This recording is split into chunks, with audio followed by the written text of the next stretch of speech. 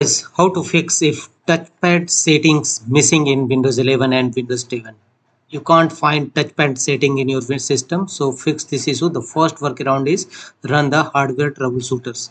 Go to run command box by pressing Win plus R shortcut key, and here execute the command mstt.exe id device diagnostic.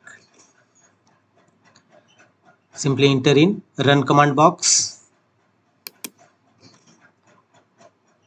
and press OK. Hardware and troubleshoot window will open here. Under advanced, make the check against option apply repairs automatically and click on next, and Windows will detect the issue and resolve them accordingly. The next one is go to device manager, expand human interface devices, right click on your touchpad driver,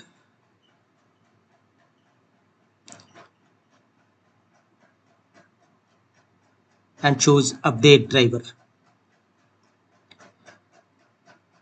If your problem is still running, then again right click on this driver, choose properties and roll back.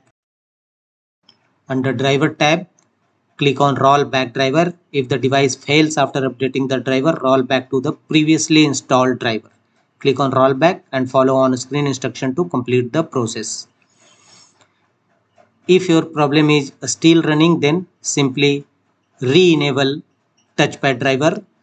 First disable it and after that re-enable touchpad driver in Windows 11 and Windows 10.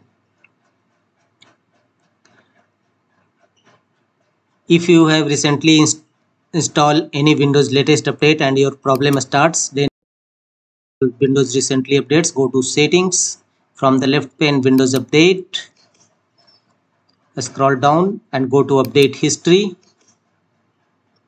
scroll down and choose uninstall updates and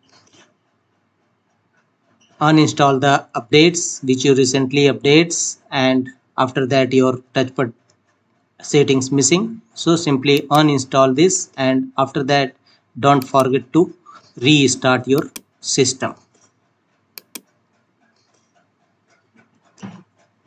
That's all.